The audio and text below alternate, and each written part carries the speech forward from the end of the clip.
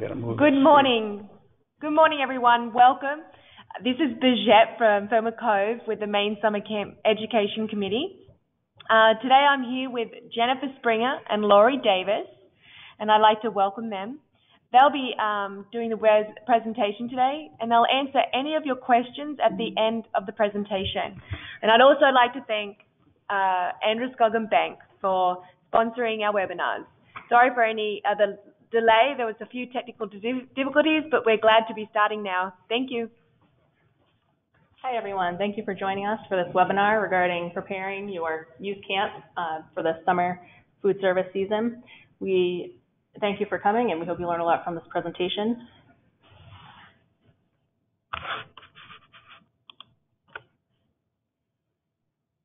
So first, we're going to discuss what I think is one of the best ways to prepare your camp for the summer season, and that is to have a well-qualified person in charge. The person in charge is generally the kitchen manager, the food service manager, and this person is going to be required to take a certified food protection manager certification course and exam. This person, to be a good person in charge, they will not just take the exam and pass it, but they will take the information that they learned from the exam, and they will make policies and procedures to train their employees on food safety, and they're going to strive for what we call active managerial control. If you want to learn more about active managerial control, Ron sent out a handout along with a bunch of others on that. But basically what that means is that they have trained their employees in the policies and procedures, and so that they know that through these tested procedures, they are doing what they need to do to keep the food safe. Some other duties of the person in charge are to oversee the processes that are going to make sure that the employees are cooking, serving, holding, cooling, and reheating foods to proper temperatures. They are going to be responsible for excluding and restricting ill employees, and we're going to talk about that later when we cover the employee health policy.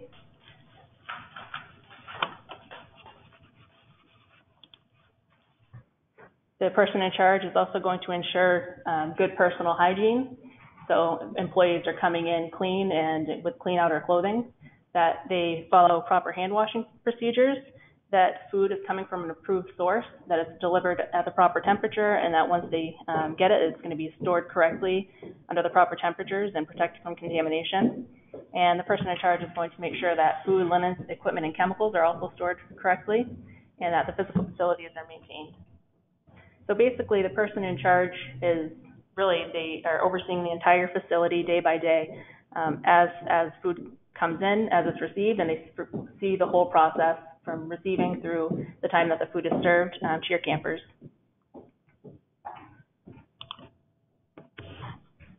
Another way that every year that we're going to make sure that we are serving safe food is by making sure that our water is from a potable water source.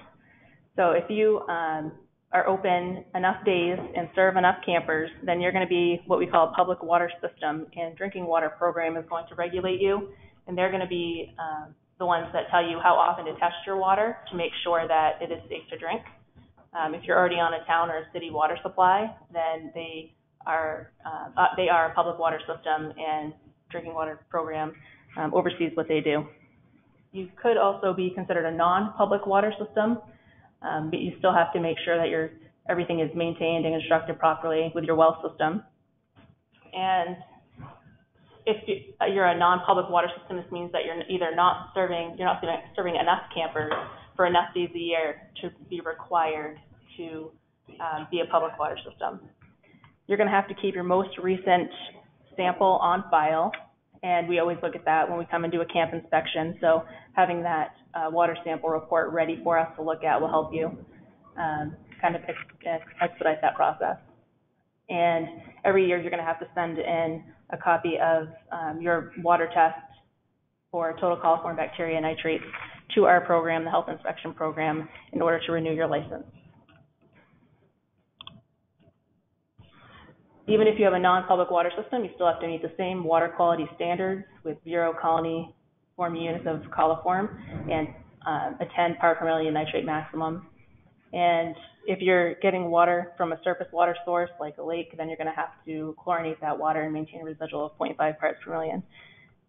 This isn't super common, but we do see it more often with youth camps and some other types of establishments just because of the way that you folks operate. And you might, if you have a non-public groundwater or surface water source, then you might have to test your water more frequently in order to make sure that it's safe. So now we're going to move into ways to prevent contaminating food. So I'm just going to pose a question. What is the best way to prevent the contamination of food? I think most of us are well aware of the best way, but we're going to talk about hand washing, and that is definitely the best way to prevent the spread of foodborne illness. And as you see on the slide, the times when you need to wash your hands. So before preparing food, after using the restroom, after handling raw foods, coughing or sneezing, caring for animals, eating or drinking. So basically, anytime your hands become contaminated, you're going to need to wash them. Now that we know when to wash our hands, we need to know where to wash our hands. We're going to wash our hands at a setup like you see in the picture here. It needs to be at a specific sink that's dedicated to hand washing only. So it's going to have a sign with that says hand wash only. It's going to have paper towels, soap, a trash can, and running water that is at least 100 degrees. And just a little reminder there that we're not going to wash our hands at the dishwashing sink, mop sink, or food prep sink. It's going to be only at that hand washing sink. So how we wash our hands, we're going to wet our hands with warm running water. We're going to use soap, rub our hands together for 20 seconds minimum, making sure that we pay attention to any soil under our fingernails, that we're cleaning the exposed portions of our arms in between our fingers, and we're going to rinse thoroughly. And if you're in the kitchen, you're generally going to be drying your hands with a disposable paper towel. If you're in the restroom, maybe an air dryer, but we do not want to dry our hands on clothing, our apron, or any cloth towels because they could harbor bacteria that we don't want to recontaminate our hands with. And then if we're using a faucet that's not an automatic faucet, we want to make sure that we're using a barrier like a paper towel to turn off the faucet. And that's going to help us keep from recontaminating our hands. And just again, a reminder that we're not going to use a hand sanitizer or a sanitizing hand dip in place of hand washing. Another great way to prevent spreading foodborne illness is creating an employee health policy. This camp season, as we did last camp season, we'll be bringing around what we are calling the red folder to each camp kitchen, and training people on the employee health policy that is laid out in the food code. And we just want to make sure that everybody has an appropriate policy. Sometimes we see that there's a policy that is for the entire camp or the entire establishment, and there may be some of what we need to be contained in the policy, but not everything, because this policy is geared more toward food service specifically. So we sent out handouts for this as well, and printing these handouts and training your employees before camp gets started will help you with your kitchen inspection this year for sure, as we are going to be asking questions about that. But the general information that we need to train employees on is on this slide. That employees need to be trained on the big five: the E. coli, Salmonella typhi, Shigella, norovirus, and hepatitis A, and also on the symptoms that they can't come to work with or need to report to the person in charge before they come to work: the vomiting, diarrhea, jaundice, sore throat with fever, and skin infections, especially if they're open sores on the arms or hands. This is just so that you can see what our handout looks like. This is the first form, and it's used to train employees with.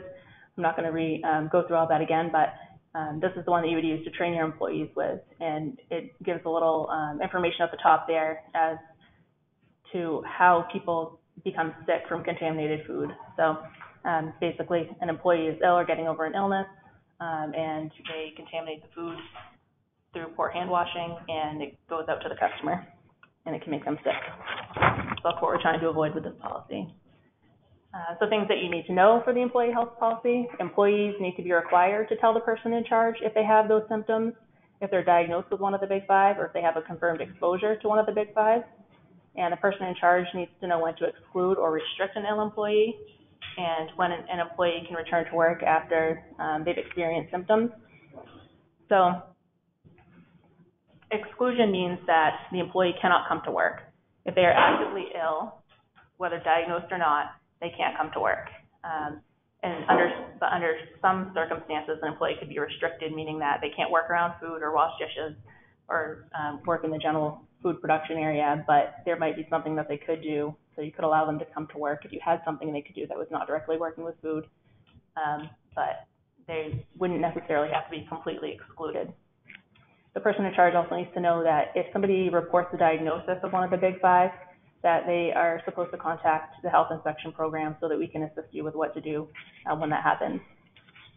So our food code requires that you have a policy about employee health and that you train on it.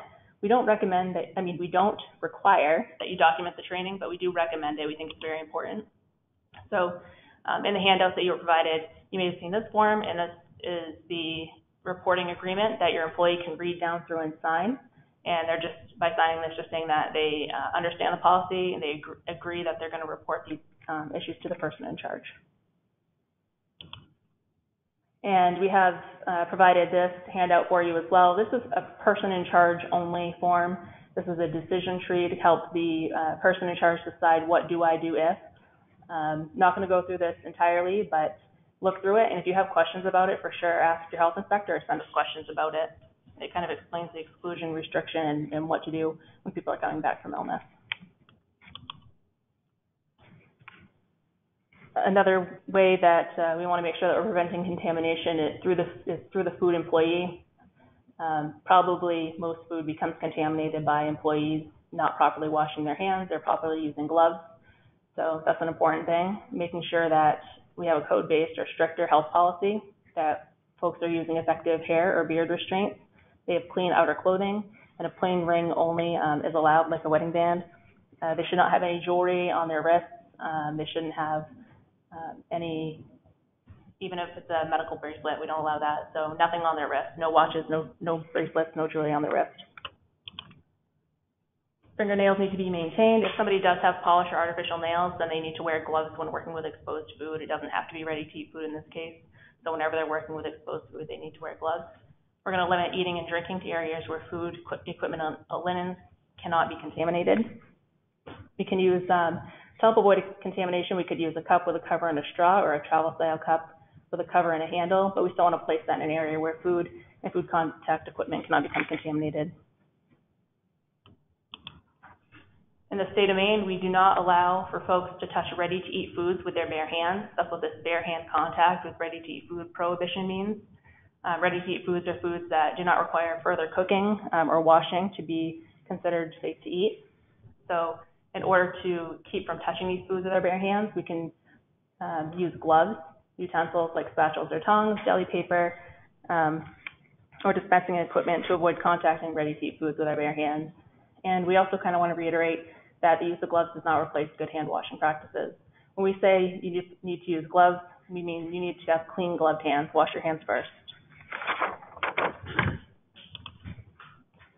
So we're going to talk a little bit more about proper glove use. Hands must be washed before putting gloves on. You're going to use your gloves for one task only, and you're going to wash your hands whenever you change tasks or have glove changes. When gloves become soiled or damaged, you want to throw them away. And fabric or other reusable gloves cannot be used with ready-to-eat foods. So we talked about using utensils to avoid bare hand contact. We allow you to store and use utensils kind of in specific ways. They can be stored in a closed container with bulk food items. Like you see in the middle picture down there at the bottom, we generally see flour, sugar, and those types of foods in those bigger containers. You can't see if there's utensils in those or not, but we would allow you to have a utensil stored inside those containers. And you see here to the left, there's some canisters, and there are scoops in those with handles, and the handles are not touching the food. That is an appropriate way to store a utensil inside of a container. Essentially, we want the utensil to be closed into the container with the food product, but the handle cannot be touching the product. You can store any utensils in potentially hazardous foods as well, like you see down at the buffet line over on the right. The handle has to be above the food in the container and above the top of the container. We want to make sure that handle that people are touching to serve does not come into contact with the food.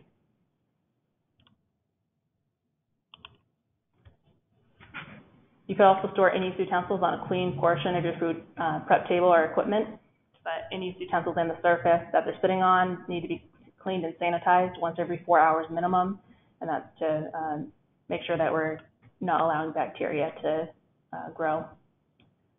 And we could also store any utensils in water that's at least 135 degrees. If they're used with a non-potentially hazardous food like ice, we could keep them in a clean, protected location. Like on the side of an ice machine, you see that there's generally a container to store the ice scoop in. We could also store them in running water, like in the dip well you see in the picture below.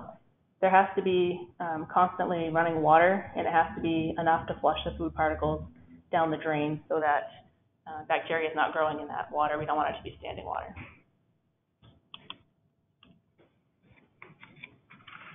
Some other ways that we can avoid contamination, making sure that we have screening or air curtains for doors and windows to keep pests out. And that's definitely something, you're all working in kitchens in the summer and it's hot. And we know that you definitely need good ventilation in order to work in that type of environment. Just make sure that if you're opening windows or opening doors, that there's screens to protect the entrances. We need to make sure that we're maintaining clean ventilation. So if we have exhaust systems or fans, they need to be clean so that we're not blowing dust around or contaminating the food. We want to make sure that we avoid cross contact, and this is speaking of allergens, not like bacteria or virus, but allergens. So the person in charge needs to know what the major allergens are, and they're listed there for you: milk, egg, fish, shellfish, tree nuts, wheat, peanuts, and soybeans. The person in charge needs to make sure that the employees are trained so that they know how to handle an allergen. If they've got a child at camp that can't have a certain food, then they need to be trained so that they know how they're going to handle that situation and that they know how to avoid cross contact. Ways to avoid cross-contamination: you could use separate equipment or time to separate raw and ready-to-eat food prep. And what this means is maybe you have one prep table on one side of the kitchen and you always use that for raw proteins like chicken and beef. Of course, you're going to clean and sanitize before you would prep those food types, but and then on the other side of the kitchen, you might have a table that you use only to prepare ready-to-eat foods and prepare your raw salads. But if you only have one prep table, you could use that for everything you prep. You just have to make sure that you clean it and sanitize it between uses to make sure that you're not cross-contaminating your raw proteins and your other ready-to-eat foods. We want to make sure that we clean sealed containers of visible soil before we open them. That's generally like a can of food. You want to make sure that you could take your sandy cloth out of your clean sandy bucket and wipe down the top before you open that, so that nothing from the outside of the container gets into it. We're going to separate fruits and vegetables before we wash them. They could come from different regions and have different virus or bacteria on them, so we don't want to put them together before they're washed. And then if we're using any ice-to-cool beverages like bottles of water or soda, we're not going to reuse that ice as an ingredient in a food or in contact with food. We need to make sure that our food is coming from an approved source. So most folks get their food from a delivery truck, and they're making sure that your food is coming from an approved source. If you're sourcing it locally, you want to make sure that where you're getting it from is an approved source, like a retail food outlet, and they need to have a license in most cases. So we're going to make sure that foods are delivered at the proper temperature and intact packaging. Raw potentially hazardous foods are going to be delivered at 41 or less. Raw shell eggs are going to be delivered at an ambient air temp of 45 or less. And rarely, but sometimes, kitchens will receive their food hot because they're a serving site only. And if they're getting hot food, it needs to be delivered at 135 or hotter. When you are receiving your food, you want to make sure that you're looking for signs of thaw and refreeze when you're inspecting it. And that might look like something you normally get, like maybe frozen blueberries. They're all, normally when you get them, you can feel each berry individually. But when you get them this time, they're all in kind of one big clump, all frozen together. That might be a sign of thaw and refreeze. Or if you see damage to the case itself, that looks like it might have gotten wet. We're also going to inspect our deliveries for signs of pests. So you're probably not going to see the lower left situation going on, but what we're more looking for is like up on the right, you see some mouse droppings right in with that case of lettuce. So that would be something that you want to send back. You don't want to take that and use it. We're going to make sure that we store our food once we get it in a clean, dry area. All food needs to be stored at least 6 inches off the floor. We're not going to store food where it's exposed to splash dust or other contamination. We want to make sure that food is completely covered in storage, so whether it's in a refrigerator, in a freezer, or in dry storage. If we have food that's cooling, we don't want that completely covered until it's cooled down to 41. We'll talk about that more when we talk about cooling. You want to make sure that you're storing food so that raw produce and ready-to-eat foods cannot become contaminated by raw animal foods. And you also want to make sure that raw animal foods are not becoming contaminated by other raw animal foods. Some kind of examples that I've seen of poor food storage practices are sometimes people will pull out like the big roll of ground beef, and they'll pull out some chicken and they'll put them in the same pan to thaw in the fridge. And that's just not an appropriate way to do it. We want to make sure that we're keeping those things separate so that they don't have a chance to contaminate each other. We want to make sure that if we are holding any foods to return them for a refund or credit, that we store them away from our goods stock. It's also a good idea to label the area so that people know that the food is not okay to use. So we're looking at things like if they have broken seals, torn packaging, or dented cans. You might get drop shipments and notice that after food's been delivered that it's past date. Any spoiled food you'd want to hold for credit, or any recalled foods, you definitely want to keep those in a separate area. So I've inspected a couple of camps in the last couple of summers that have gone from serving food from a line inside the kitchen to serving food out on tables as like a buffet. And they like the sense of community that brings, and they like the way that that works. But we just need to make sure that food that's on display is protected either by being packaged as single serve, that it's in a display case like you see down on the left, or that's under a sneeze guard like you see over on the right.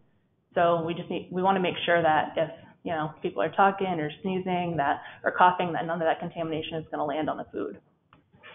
We also need to make sure that we provide separate utensils for each food product that's being served so that people aren't tempted to use one spoon for something beside it and contaminate the food. There might be an allergen somebody else isn't aware of in one food going into the next.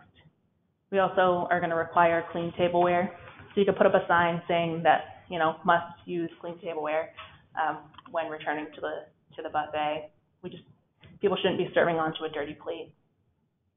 We need to create and follow a written policy for using time only as a control for safety if foods are held without temperature control. And that's something that I have noticed as well.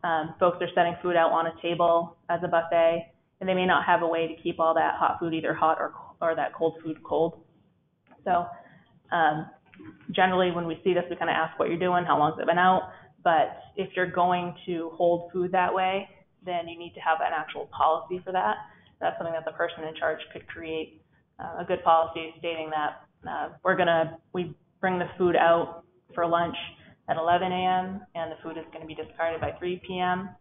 And we need to make sure that we're somehow labeling the food so that we know how long it's been out.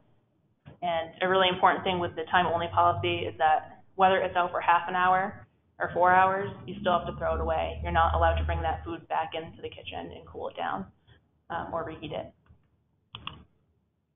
Cold foods have to be held at 41 or less, and hot foods must be held at 135 or hotter. When we're thawing potentially hazardous food, we want to make sure that we're doing it properly. The best way is always under refrigeration at 41 or less. However, in a lot of cases, we don't have time to wait for it to thaw under that, or maybe we hadn't pulled enough food and we need to thaw some of it quickly. We could also thaw under cold running water. The water has to be 70 or less. And we need to make sure that for ready-to-eat potentially hazardous foods, that portions of thawed foods cannot go over 41 degrees. So basically, as soon as it's thawed, you want to remove it from the water. If there are raw animal foods being thawed, then they can't be above 41 for more than 4 hours, including the time that they were exposed to the running water, and again, the time that it takes to cool them back down to 41. We can thaw food as part of the cooking process, and we can thaw food in the microwave, but we have to take it immediately from the microwave to either the fry pan, the oven, the steamer, whatever, to finish cooking it off. There's just a list of cooking temps for you. I believe we included a handout on this as well. I'm not going to go through this word for word, but it's there for reference for you guys. When we're cooling potentially hazardous food, we want to make sure that we get it cool from 135 to 70 within 2 hours, and we have a total of 6 hours to cool it from 135 to 41. So if we cool our food from 135 to 70 in an hour, that gives us 5 hours to get it down to 41. The total process can't take more than 6 hours, but it's critical that the 135 to 70 happens in 2 hours.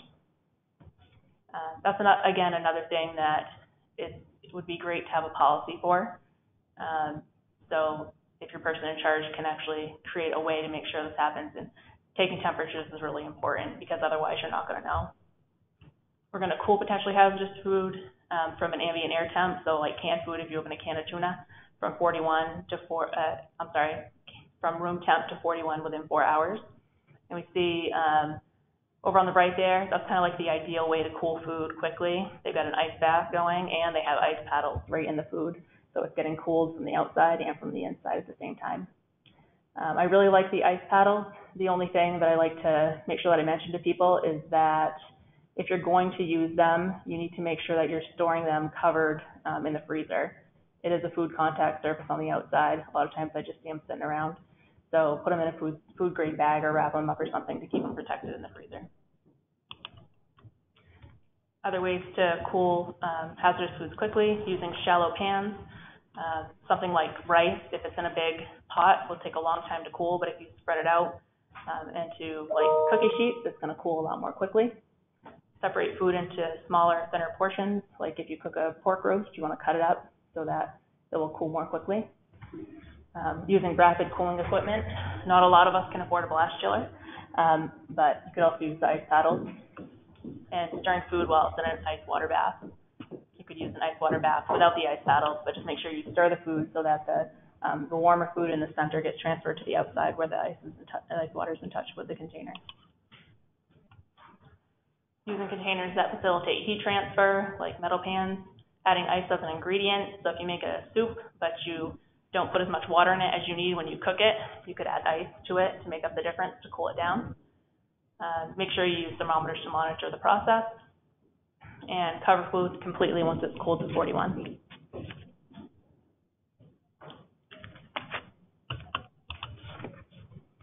When we're reheating food for hot holding, we want to make sure that it reaches 165 for 15 seconds in all parts.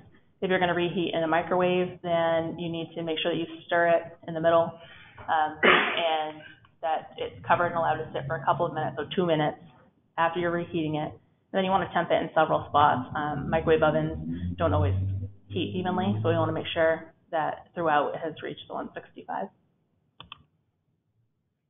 If we're reheating food that is from a commercially processed, hermetically sealed container, so like a canned food, like the corn you see there, we can heat it to 135, and then we have to hold it at 135 to maintain safety.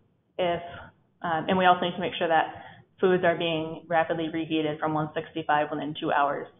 A lot of times we'll see people reheating food in a crock pot or by just throwing it into a steam table. That's not really a good idea because those pieces of equipment are meant to, a crock pot to cook food, but it's not meant to heat food quickly. So we want to make sure that we preheat that equipment, that we heat the food either on the stove or in the microwave, and make sure that it reaches 165 within 2 hours. Then we could hot hold it in that type of equipment at 135 or hotter. We've just included this again for reference, a temperature chart, and I believe that we sent this as a handout as well, and it's on our website. This just shows the different, the cold zone, 41 or less, the hot holding zone, 135 or hotter, the danger zone, which is in between, and the reheating and cooling as well. So just use that for reference. We need our thermometers to be accurate within plus or minus 2 degrees Fahrenheit. We need to make sure that our thermometers are appropriate for the intended use. I see out and about, I see a lot of probe style thermometers that have a little dimple about 2.5 inches up on the stem. And those types of thermometers are good for temping soups and thick foods, but they can be it can be really hard to temp a thin food like a beef patty with that type of thermometer. So if you've got to temp thinner foods, you need to make sure that you have a thermometer that only needs the tip of the thermometer to be inserted into the food in order to get an accurate reading. I feel a lot of people also trying to use infrared thermometers to take internal food temps, and that's just, the infrared thermometer is not going to get an accurate internal food temp. So make sure that you have a probe style thermometer for that, and make sure that you know how to use your thermometer correctly. Again, some people don't realize how far they have to insert the probe into the food in order to get an accurate reading. So make sure that you look at your manufacturer's instructions for your thermometer. We need to make sure that we calibrate our thermometers as often as we need to ensure that they're accurate. This kind of depends on how much use they get. If you drop your thermometer, it's always a good idea to check it and make sure that it doesn't need to be recalibrated, or recalibrated if it does need to be. A lot of people use the ice water bath method for calibrating their thermometer, and it's a good way to do it. It's the best way to do it, but you just need to make sure you're using enough ice and really cold water, and that you're giving time for that solution to assimilate down to 32 before you're calibrating your thermometer with it. You need to make sure that you provide thermometers in all refrigeration units, freezers, and hot hold units, and they need to be placed in the warmest part of the refrigeration unit and the coldest part of the hot food storage unit, and they need to be easy to read and placed so that people can easily view them. That way when you're in and out of the fridge, you can easily check your thermometer every day. And we do also require that you date mark potentially hazardous food that's held on site, that's prepared and held on site for more than 24 hours. And you are supposed to mark the discard date on that. We cannot keep this food for more than 7 days, and the day that we prep it counts as day one. We also require that if you have food made by a manufacturer that is a potentially hazardous food, it needs to be clearly marked when the original container was opened to be used within 7 days, or by the use by date on the container, whichever comes first. If you combine foods, like you make a potato salad and you cook the potatoes one day, the eggs the next day, and then you mix it on the third day, you want to make sure that you put the date that would correspond with the date that the potatoes would have to be discarded on that label. And you can use calendar dates, days of the week, or other effective means to date mark your food. So we just show a couple of different types of stickers you can use. You can use, tape and just write it on that. It doesn't have to be a purchased marker. It could be something that you just write onto the side of the container. We need to make sure that we're maintaining clean surfaces. In order to maintain clean surfaces, our physical facilities need to be maintained in good repair.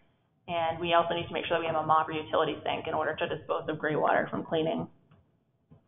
Food and non-food contact surfaces need to be smooth and need to be maintained in good repair. Non-food contact surfaces are surfaces that are exposed to splash and splatter from foods during food preparation, cooking, or dishwashing. And non-food contact surfaces have to be cleaned as often as they need to be to keep them free of residue. Food contact surfaces need to be not just cleaned, but they also have to be sanitized. So this is like your dishes, utensils, cooking equipment. Common ways to clean this equipment is the 3-bay process or a dish machine. Large equipment like slicers or steam kettles may need to be cleaned in an alternative way because they can't be put through the 3-bay process or through a dish machine, but we need to remove the soil particles and rinse away the detergent used and sanitize properly. So essentially it's still going through the same process. And the slide just talks about when to clean and sanitize food contact surfaces. So before using them with different types of raw animal food, each time there is a change from working with raw to ready-to-eat foods, between uses with raw fruits and vegetables, and with potentially hazardous foods, before using or storing a food thermometer, and any time during the operation when contamination may have occurred. This handout just shows the 3-bay process. So we're going to wash in the first bay there with hot water at least 110 degrees, and then we're going to rinse with either clean running water from the tap, or we could make a bay or a half bay of clean water and just kind of dip our dishes in them to rinse off the soap. And then we're going to submerge our dishes in the third bay using an approved sanitizer. We generally see chlorine or quaternary ammonium compound sanitizers, and we're going to make sure that we follow the instructions on the product label for sanitizing food contact surfaces. And then we're going to pull them out and let them air dry.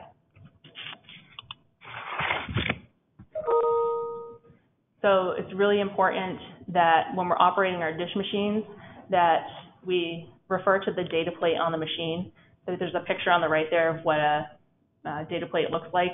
It has some really important information on it. It's going to tell you what the required cycle times and temperatures are, what the required rinse pressure is for a high temp machine, and for a low temp machine it's going to tell you what your required sanitizer residual is, and low temp machines use chlorine sanitizer. So this is another one where we might go into a camp early in the summer and their dishwasher might not be quite working how it should be yet.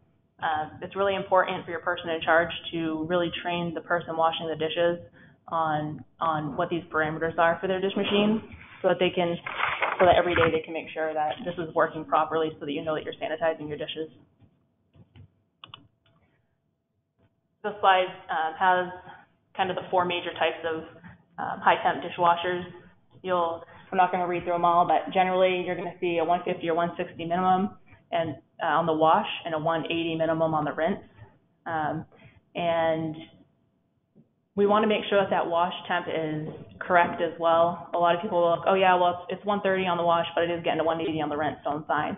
Well, that wash temp helps to bring up the temperature, the surface temperature of the dish, and it's a longer time that the dishwasher is washing than rinsing. And then that last shorter rinse, that really high temp, is going to bring that surface temp of the dish up to get it up to 160. So it is important that our wash temp is meeting the requirement on the data plate as well. And high temp dishwashers are generally required to have a rinse pressure of 15 to 25 on the sanitizing rinse, and it can't be less than 5 psi or more than 30 psi, according to the food code. And the pressure gauge needs to measure in increments of 1 psi or smaller. There's a common example of what we see for a pressure gauge down there at the bottom. They don't have to have that little green marked area on them. That makes it convenient to tell whether or not the pressure is in the right psi range, though. The low temp dishwasher is going to wash and rinse on a single temperature. Generally, it's 120. And some manufacturers do require that it be higher at like 130 or 140. Again, you're going to refer to the data plate for that information for your machine. And generally, you're going to see a 50 part per million chlorine residual on the sanitizing rinse. And you want to make sure that you know how to test the chlorine residual of your dishwasher. There's just some different types of test strips down at the bottom there that can be used. Usually we'll run a rack of dishes and then get some water off of one of the dishes with the test strip, and then match it up with the color on the container there to see what the part per million is.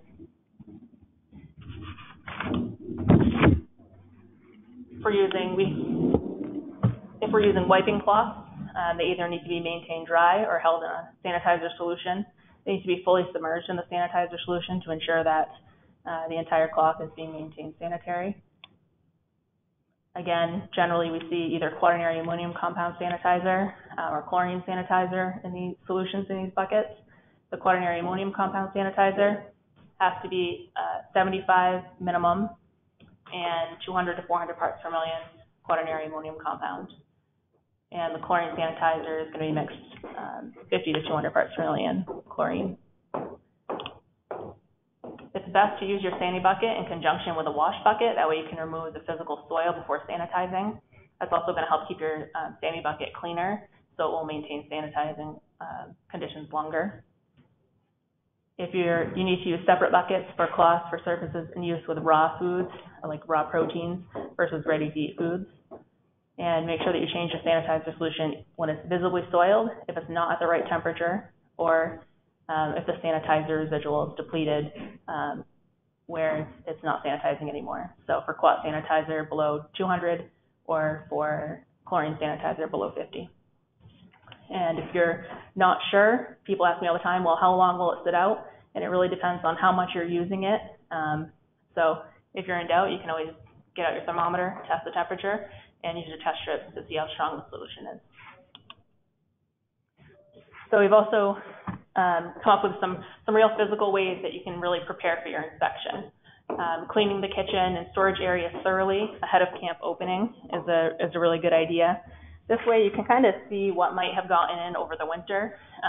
You know, we live in a rural state, and you may find evidence of pests or rodents. This will give you a chance to clean and disinfect any of the affected areas to close up any holes that may allow pests in.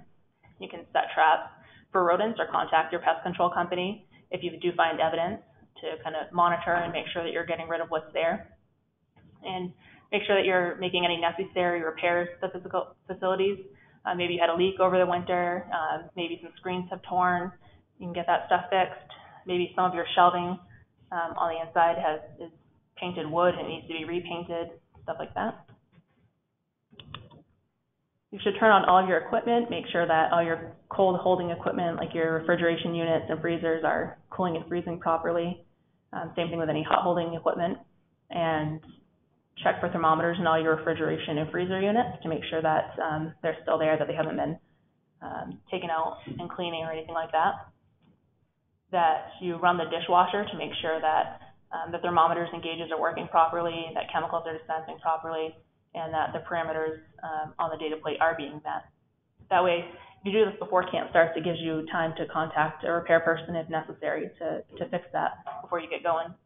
You want to make sure that you post up your license and your current CFPM certification in public view, and that you enjoy your summer, and make sure to ask us questions when we come see you so that you can learn something new. And that's the end of what we have for you guys. Again, hopefully this will help you not only prepare for us coming in to do a physical inspection, but we do look at a lot of food handling. That's a huge part of our inspection. So it's great to see folks who are striving toward active managerial control and who have policies and procedures for safe practices for thawing, cooling, cooking, and reheating. So thank you very much for your time, and we'll answer any questions.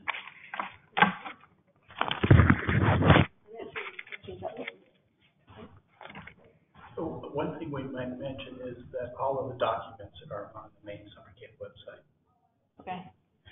And all the documents are on the main summer camp website. Oh, we do have a question. You can click on it, maybe. Oh, oops. What's the proper way to store liners, linens? What is the proper way to store linens? So you want to make sure that your linens are stored in a clean, protected area. Not really any different from storing your food or your single serve items like takeout containers, and 6 inches off the floor, right? And if you have dirty linens, then you definitely want to store those separately. You don't want to store your linens in a restroom or anything like that. They should be out in a clean area.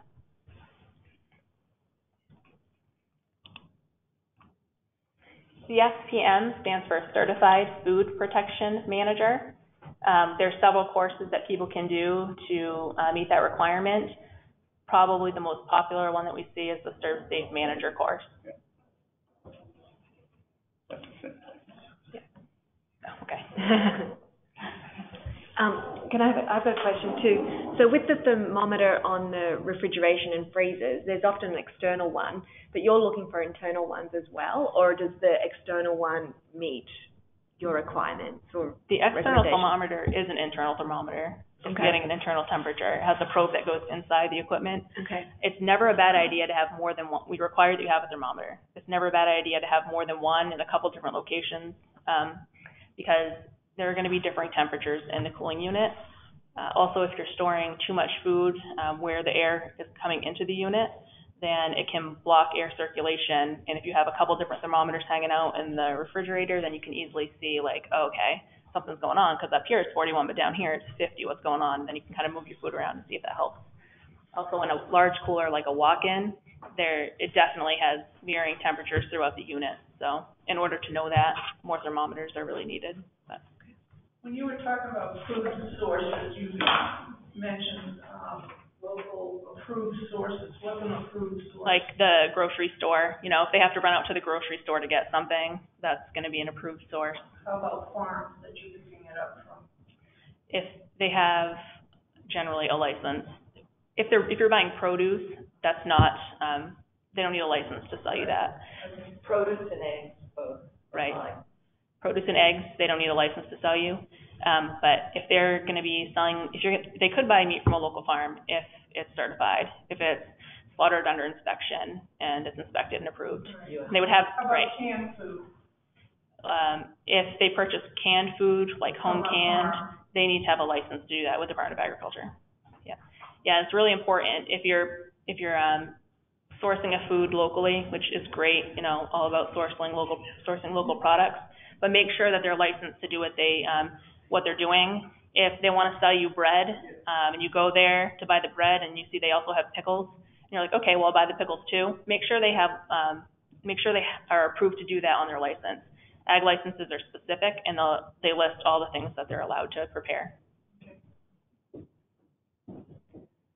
Any other questions? No, not right now.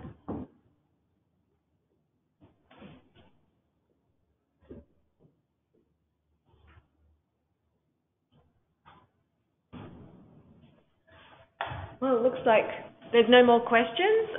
Thank you so much, Jen and Laurie, for being here today and presenting this. It's very enlightening and gives us a lot to think about. So there's thank yous coming in from other people. So Thank you very much for offering this platform for us.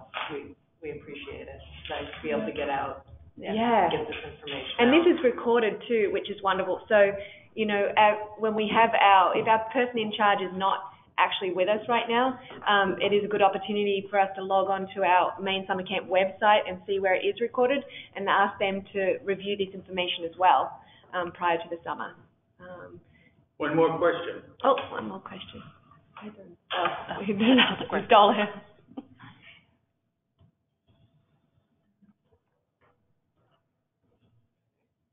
Okay. Have you scrolled down a bit there? Last minute question. Oh, Mary Doyle. So we'll go. There we go.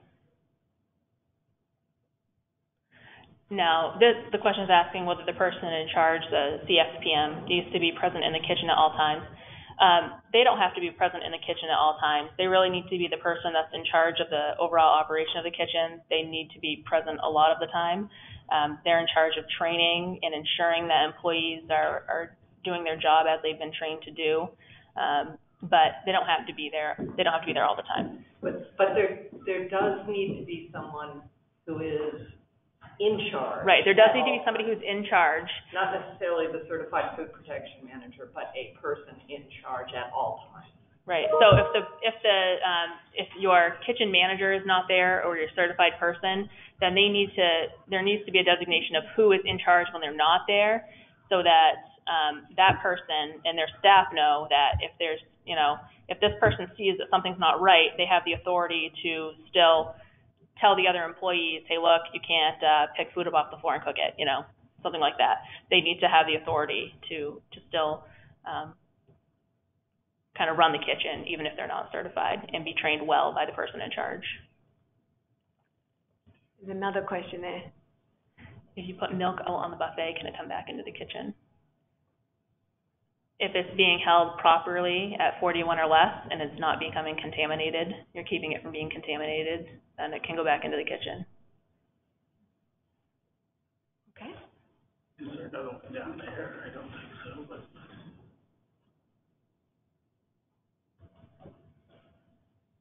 Oh, okay, this is it.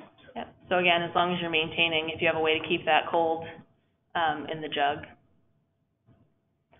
The only way to know is to take temp the it. temperature. Yeah, because if you don't have it sitting down into a cold hold unit and you just put the gallon jug out, chances are it's not going to stay at 41.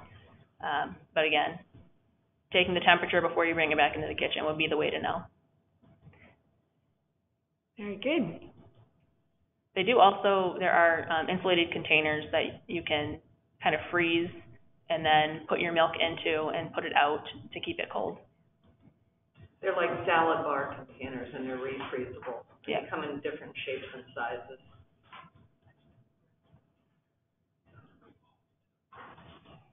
I think that's it. That's it. Well, thank you, everyone, and have a great day.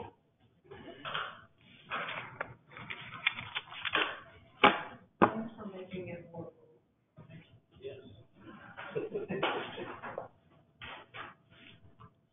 Now you can talk. Okay. Also, Yes. Ken and Lori, as I had said in the beginning, if you want, once I get it converted, if you want this presentation to use with other restaurants or wherever, I'll make the thing available. Great. Yeah. Or you can always use it as a reference when you go to camp too. Yeah. Like, oh, by the way, did you see the It's presentation? it's a great thing. You know, anytime we can educate people, it's a good opportunity. Well, and I think this type of format is Great. going to be more and more useful for people. Yeah. Particularly like with camps. I mean, so many of their food managers aren't around. Yeah. And they now can just go onto our website and click in and And look at watch it. And as you said, the documents are right next to it, so. Well, thank you. Excellent job. We really want people to know that we're not their enemies. Yes. We're together, right? Create Nope. space. Really?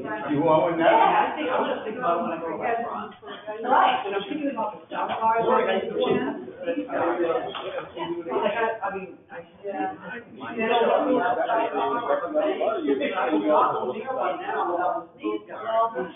You know, and how many times do you handle the fall in? Well, I want to see it whenever I won't go to the meeting. Oh, I need, at that point now. A little sweet. I used to think it's grocery store once in a while, we see it there, you know. You work somewhere else.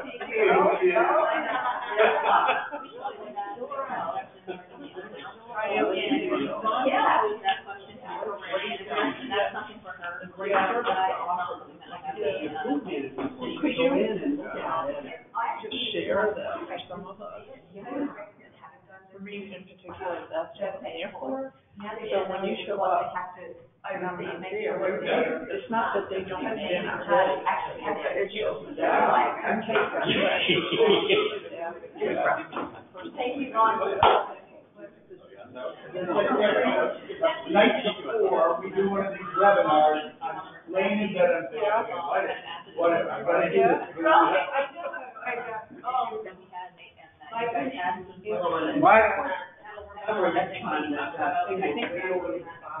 Yeah, next time it will be somewhere else.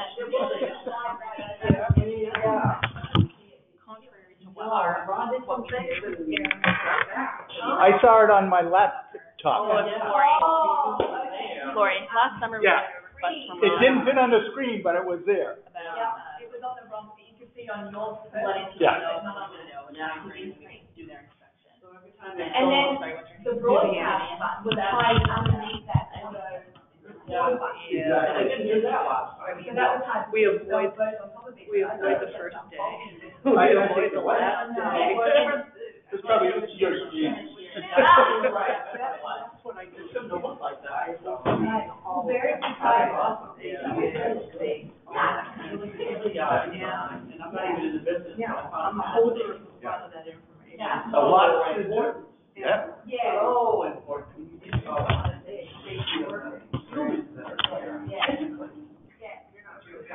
Oh, thank you.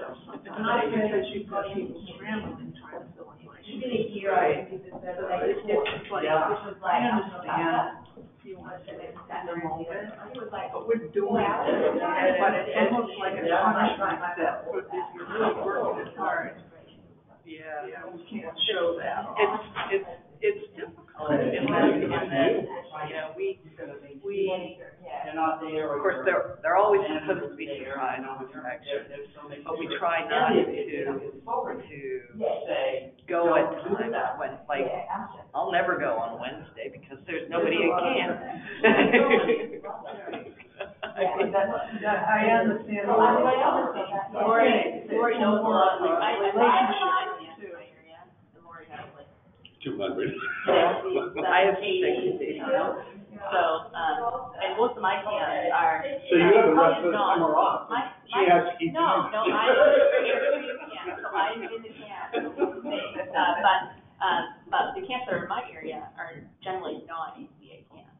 And I don't even know if they're with you guys, to be honest, a lot of them are, they might be. Well, no, a lot aren't, but after you had a bunch fail last year, 3 of them joined us. Oh, really? Yeah, like Camp Postcard was one. Okay, I don't know. I can't remember the others, but. Because they're looking to you for help. For help, They have to exactly. do this and get it right, which is great. Yeah. It's wonderful. Anyway, but yeah, I've got a lot of small mom and pop church camps. It's difficult. It's difficult. It's pretty thin. Yeah. What camp are you?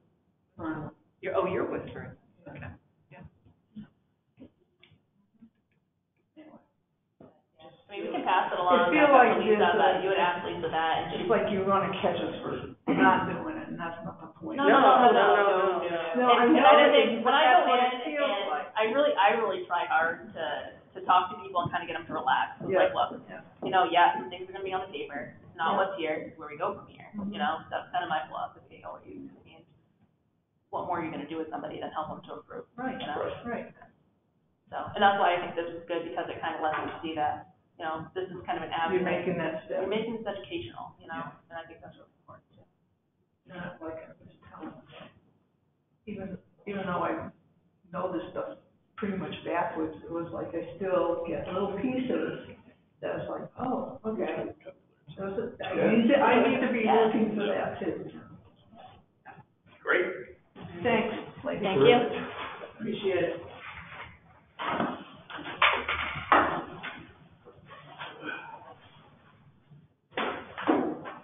Now I'll go back and make sure that it's extra. That's my next worry, I'm saying, okay, I'm sure it says before we start. At least you're not trying to sleep. No. At least when the questions came up, I'm just there. Okay, I know Pat was working with, or talking to Jim Chalmers about doing something about, opening of camps and safety concerns or stuff like that. And we have another one, which I guess he's not gonna do here, but Chris Wentworth is doing a trip leader webinar for trip leaders, not camp directors. Good. Well, I will walk everybody else, take a donut on your way out.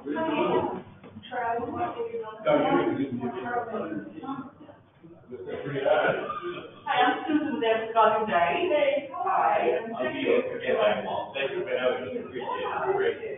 Great spot. That's not my ideal, but. We'll see. We'll be here on site, please.